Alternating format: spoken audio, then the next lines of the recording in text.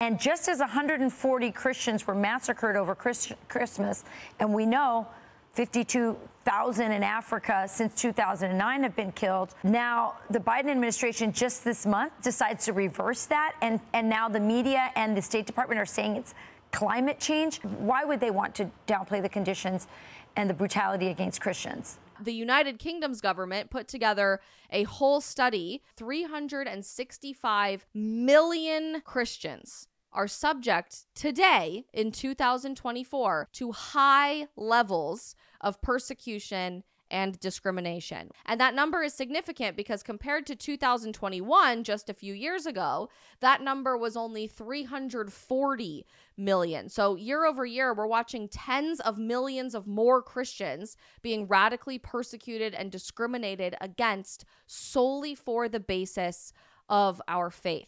Here to join us today on the stream and preview her event happening in just a couple of days in Washington, D.C.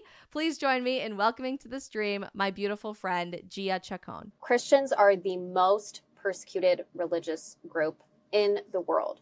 1/3 of the world faces religious oppression, and 80% of the oppressed are Christian. We're actually at an all-time high of persecution. So for the past 6 years, Christian persecution has increased consistently every year, and we are now at the highest point in 30 years of persecution. In Nigeria, over 8,000 Christians were slaughtered in 2023. 8,000 Christians in 1 year were brutally massacred.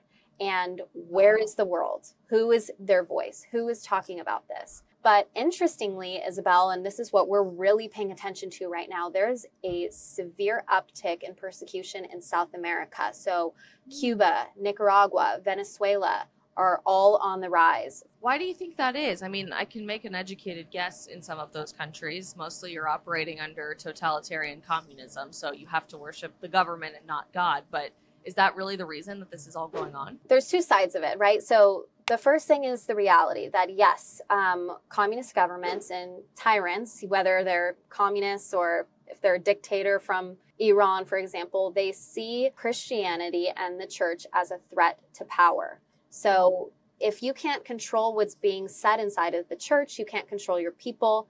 And specifically, Christianity is seen as a big threat to these governments, more so than other religions. But we also can't deny the spiritual aspect of it. I mean, we know in scripture it says we wrestle not against flesh and blood.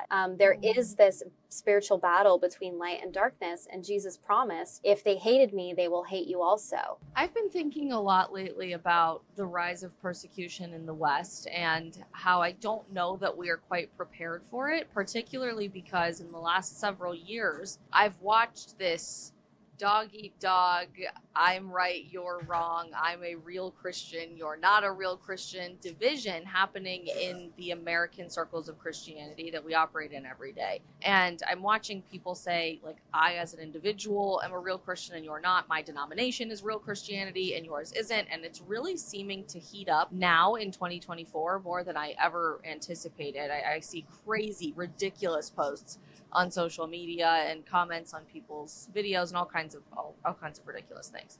How do you react to the division of the Christian community in America? And do you think that makes it easier for persecution to come in the back door? When the church is divided, it is easier for attacks to come in. You know, a house divided won't stand. But what we see is that when persecution comes, Christians have no choice but to be unified.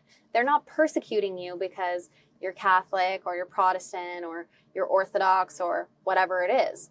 When ISIS, for example, comes into a Christian home, they're not there because of your denominational affiliation. They're there because you're lifting up the name of Jesus and because you profess Jesus Christ as Lord and Savior. So at the end of the day, yes, theology matters. Yes, denomination matters. But when it comes to persecution, if you're a believer, if you follow Jesus, that is why you're being persecuted. So I think that the church in the United States needs to get with the program and focus on the main things and what's important Could not agree more, Gia. As we think about this word martyr, I'm really curious to get your perspective on the definition of that word. In my mind, I immediately think of the early church and people being crucified in ancient Rome or throughout the ancient Roman Empire. And it doesn't often feel like a modern connotation. And yet we know that there are martyrs all over the world experiencing this persecution today. What does that mean to you? If you're thinking of picking up your cross, what's at the end of picking up your cross and carrying it up to Calvary? Being crucified, laying down your life to follow Jesus. So this mentality of comfortable Christianity, although I pray that we never have to physically lay down our life for Jesus. I really pray that that is never a reality for anyone.